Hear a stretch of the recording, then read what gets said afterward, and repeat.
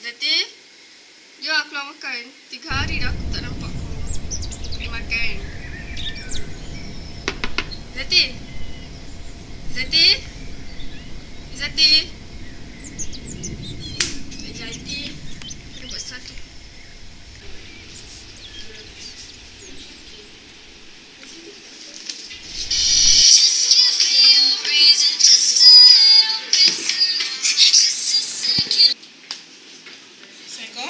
Waalaikumsalam.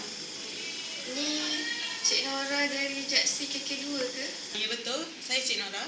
Saya Nora Azidah dari Blok Z tingkat 10 nak buat aduan pasal kawan saya ni. Dia dah tak keluar bilik. 2 hari tak keluar bilik. Makan dia macam mana? Saya pun tak pernah nampak dia keluar bilik melainkan dia pergi tandas je. Okey, terima kasih atas maklumat anda. Okay. Kami, Jaksi KK2 telah menerima satu aduan tentang masalah yang sangat besar. Mu nak tahu tak? Jom kita survey sama-sama. Let us save the day.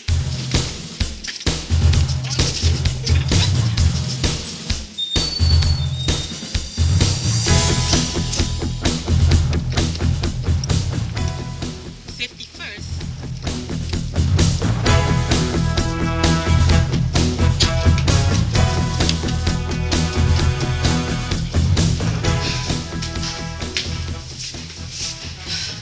Penatnya. Bila dah nak ada lift ni?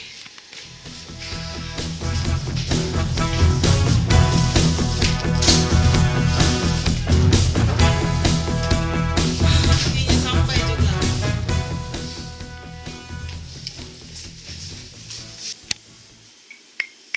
Mana ni?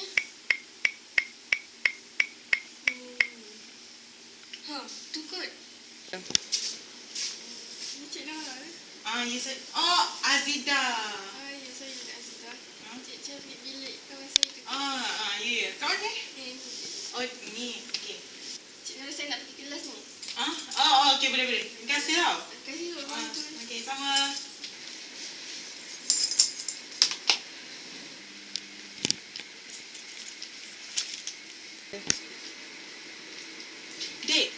Dek. Zati, Dek. Buat apa ni? Dek. Tengah buat dengar Kak cakap. Dek tengah buat apa ni? Jangan kacau lah. Nak buat jaduan ni. Banyak lagi benda tak buat ni. Apa gaming. Tengok ni. Tak baca ke.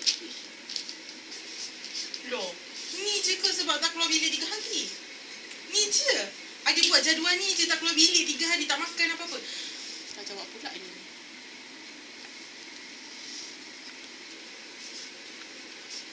Kenapa tak guna printer je, Dek? Pringles?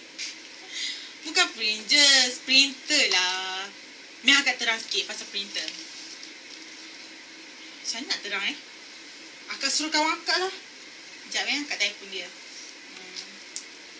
Assalamualaikum. Aina. Cepat je kau datang. Dek, ni lah printer. Nak tahu cara guna, cari internet ya. Okey, macam tu rupanya. Okey, jumpa lagi. Bye semua.